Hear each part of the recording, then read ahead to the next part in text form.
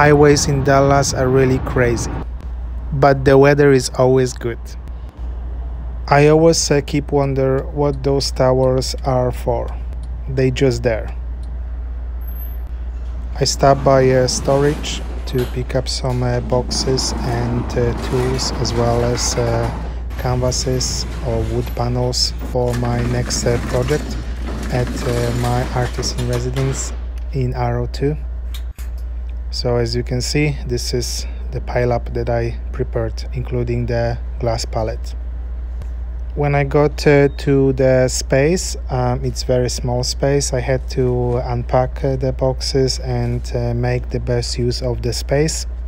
And here I have flyers that I'm going to put outside the white box, and those came from the last year event that I had. And this is the box with all kinds of leftovers from my studio that I was moving a week ago.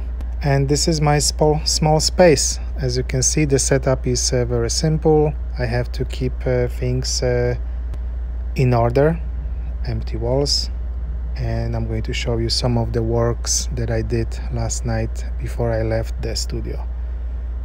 So here are some inks